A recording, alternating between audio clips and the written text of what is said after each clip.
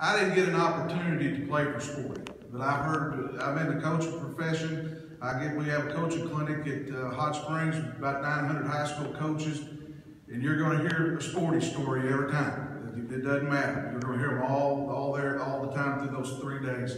One thing here is this: is Tim Horton, which most of you know Tim. He's at Vanderbilt, was at Auburn, has been at Arkansas, and everywhere.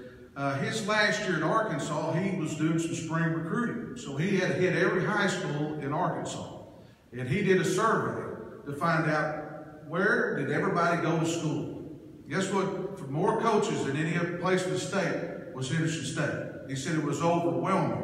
And it's a tight bond. And like I said, I didn't get to play for Sporting, but I've had a lot of great moments. We coaches and players I played with, we stay in touch. We keep up with each other. You know, our Bill Parcells said this one time not too long ago. When one of us are hurting, everybody runs to help. I know, because I've been hurt before too. They've all run to help me. It was a great group of guys, just like your fraternity, and that's what football's about. I've been doing this 23 years.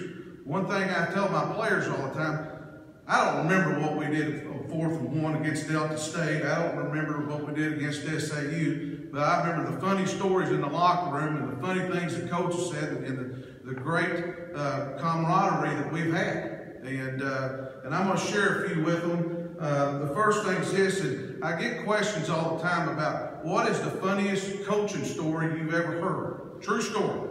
And this guy actually graduated from Henderson State. He will remain nameless. He got out of school here. He took him a little bit longer than everybody else. But he got out and got a job in a private school in South Arkansas. And it's just as normal as it always is. You know, a lot of private schools, the numbers are low. You know, parents are upset why they're not beating Junction City or Rising or somebody, a powerhouse. So he was an assistant coach there, and by week 4, they fired the coach. So he's coming over to see me, and he said, you know, what I do? So, you know, we'll just be simple, and we kind of talked it out. So he's sitting there, gets his game plan ready, and he goes down there playing smackdown.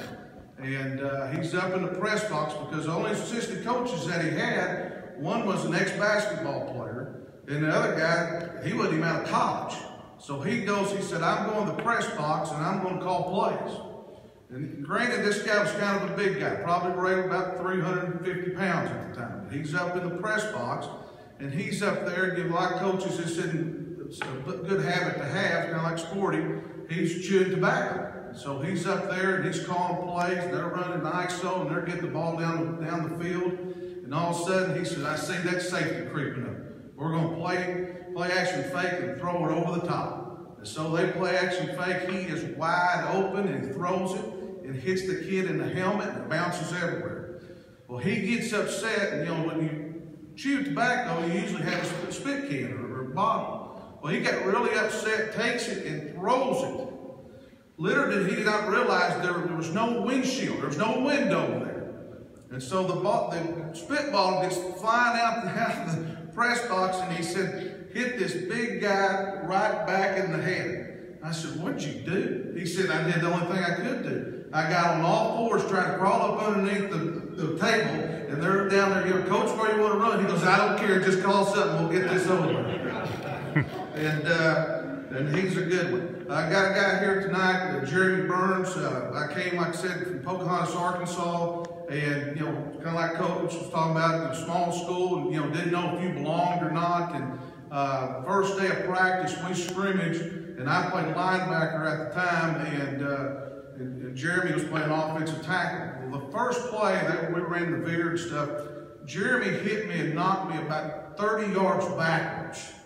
And so I said, oh man, I don't know if I'm ready for this. So the next play, he actually hit me so hard, I was landing in the parking lot, Coach, up there where y'all's facility was. And I'll never forget, Coach Coleman and GA came up to me and patted me on the head, and he said, son, that's one of your snot-nosed freshmen, that guy's all conference. And so that was my introduction to Henderson State football. A lot of other funny stories is we talked about, had a bunch of staff members from Henderson State with me, and you know, one thing, you're always looking for a great line coach, and I had one, and Coach Tad Stewart, he's still with me, does a great job. And the funniest story about Tad knew to play every position. I mean, he knew everything. He was from Cabot, Arkansas, and you know, they don't pass block. He played with Coach Malham and stuff, and he struggled with some of that stuff. But Tad knew what the center did. He knew it all. And so we're playing East Texas, I guess it's Texas A&M Commerce, and Coach told me all week, I was playing guard, and he said, you know, you'll hook the 3 technique. If you'll hook the 3 technique, we're going to be good to go today. And I said, okay. So we go out there, and I hook the 3 technique. At least I think I am. I don't know if I did or not. But, and so I come to the sideline, and I look at Tad, who was my future line coach, and I look at him, and I said, Tad, what is wrong? And he said, well, Jeff, if you know Tad, I said, I'm hooking the 3 technique. He said, and Prudhom's saying he's hooking the 5. And he goes, we are, but see, they've got too many in the box, and they keep rolling that safety down. Little did he know that our head coach was walking right towards him, and he never broke stride because my eyes were getting that big, and he goes, he's standing right behind me. And I said, I didn't say a word. I ran off and got on the bench, and the coach told him, said, you played, won't coach, but he is with me. It was an outstanding coach. Another funny story, Coach Burns, he was involved in this. You know, we stayed at Goodlow, and then my junior year, they moved us over to Smith, which I loved Goodlow. I mean, it ain't like the roaches over at Goodlow. It was great and everything.